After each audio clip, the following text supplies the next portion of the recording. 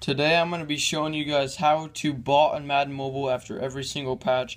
I'm going to be walking you through this and getting it along for myself. So first you'll need AppCake. If you don't know how to get that, just go look up a YouTube video. It's really simple. So what we want to do, go on AppCake, press the search bar, type in Madden. It should pop up Madden NFL Mobile. You want to click that. Click it, press download, and you want to scroll down to where it says 2.73 right here. Actually, I don't want to get the, let's get not the flop pile, but this one. This one worked for me last time. We should just download it regularly. Blah blah, you guys get the point. And what I'm going to do, since I've already downloaded it, I'm going to go over there, press install.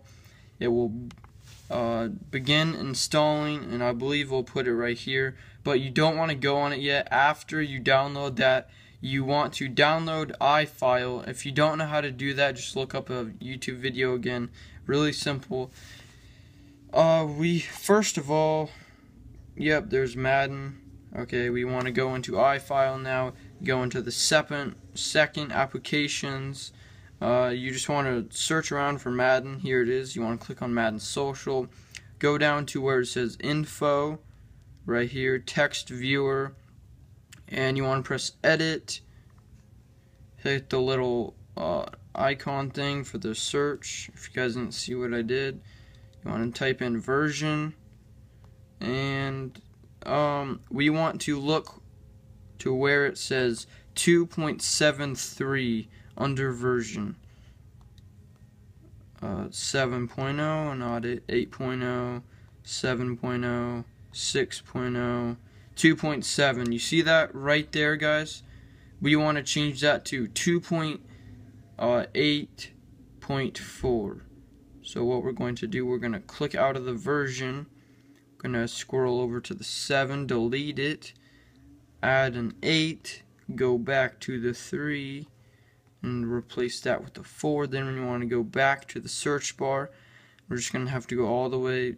Oh, and here's the next one right under it, and there's only 2 of them.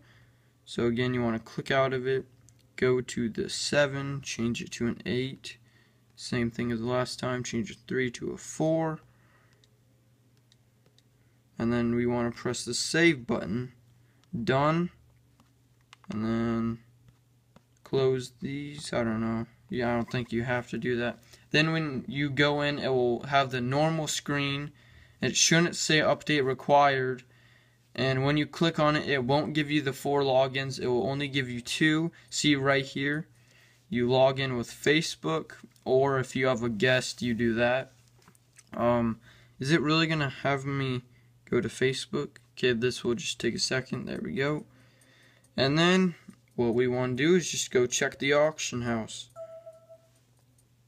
Okay, send me notifications. Yes. Auction house, just to show you that it works. And bam, you are welcome. Please like this video and follow me on Instagram, prism.mm. Peace out, guys.